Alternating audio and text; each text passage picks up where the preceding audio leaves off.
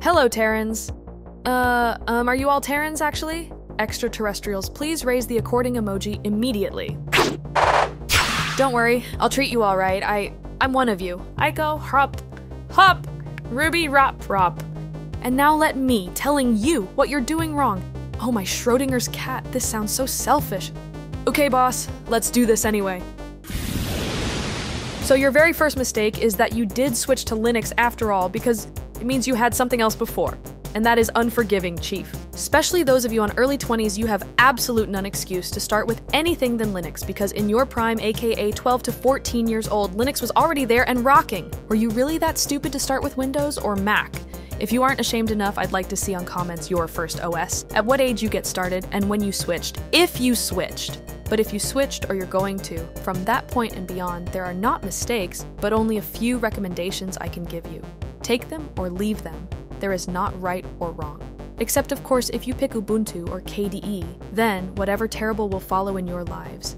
You had it coming, you truly deserved it. Alright, first things first, you need to choose your distro. As a newcomer, you definitely need something of the greatest community support and something very close to upstream that will help you to fight problems. And make no mistake, you're gonna face lots of troubles till you get some experience. But after a while, okay, you'll still keep falling into issues, but you will be in a much better position to deal with them. And depending the level of the commitment you'll show, you might even start submitting patches very, very soon and benefit every one of us. You know what? We thank you in advance already. So, your choices. It's basically down to either Fedora or Arch Linux. There is no need to feel bad. We don't treat you like a noob. Those are basically the best Linuxes for everyone. It's just that more experienced users can go with more specific distros, like Debian, but only a singularity knows why. Those are the real noobs, maybe? Because coming from Microsoft or Apple and going to Fedora and IBM might feel like a downgrade. I would mostly reckon Arch Linux. That also comes with a much more intuitive installer, even if it's text-based. Plus, it's easier to customize, which is very important if that's your first Linux experience. A year ago, I would be all in on immutable systems like Silverblue for new users, so they could skip the common BS of the old Linux. But a year later, I'm not entirely sure if the benefits are beating the barriers those systems add.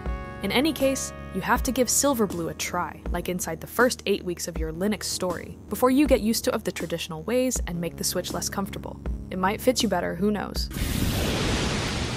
You're probably expecting me to say GNOME, but it's just not gonna happen, Chief. I mean, seriously, think of the macOS guy switching to Linux only to be like, are you fucking kidding me? Another iOS UI, without even working on phones? Even those coming straight from Windows that most likely will appreciate GNOME workflows a lot, they still might want to get something a bit more hacky, a bit more nerdy. You know what I'm trying to say, huh? Good news, everyone! And by good news, I'm actually mean bad. Super bad, really. Because contrary to what many believe, there aren't many such projects in Linux, at least not with a healthy development. I could only reckon Hyperland, but without full confidence. It's a pretty okay desktop to start your Linux adventures though. To be more precise, it's not really a desktop, but a window manager. It's hard to explain the difference if you're new on the terminology. In short, it's meant to be used with whatever Linux modules, without the project providing some UI library or a basic set of core apps. Another project you should keep an eye on is the Cosmic Epoch. That project mixes a complete desktop stack together with a nerdy experience, and right now is the highest anticipated thing in Linux world, and it's getting an alpha release this April, if all go according to the plan anyway. Eventually, most of you sooner or later, you're gonna settle in GNOME, but no matter where you're going to end up, it is super duper important to invest time to improve your CLI situation too.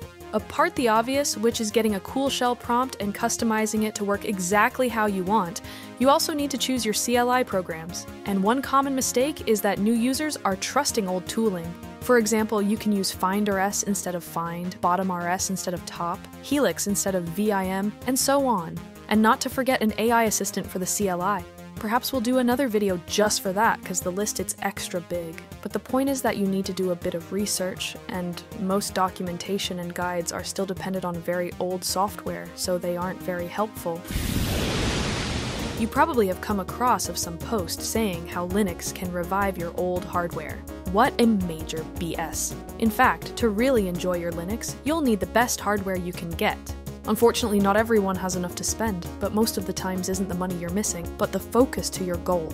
Save from everywhere. Save from clothing, save from food, stop spending on coffees, never touch alcohol or anything that's bad for your health, do your friends' homework for little money, babysitting your nephews, ask your parents for a raise in your allowance for doing extra chores, you know, all the usual, and I promise you in 4 months you'll have enough. Point is, you'll never love your software in a bad hardware. You'll curse at Rust if you have to wait 10 minutes for a compile. You'll hate game programming if everything lags, and Blender will be transformed to the worst app of all times without a decent video card. And after you get you hardware, try to customize it further. Change your keyboard keycups, stick stickers to the box, try to develop a personal connection with it. If you're asking me, I'm a big fan of desktop computers, and I show low respect for laptops exactly because how cool we can make our desktops to look.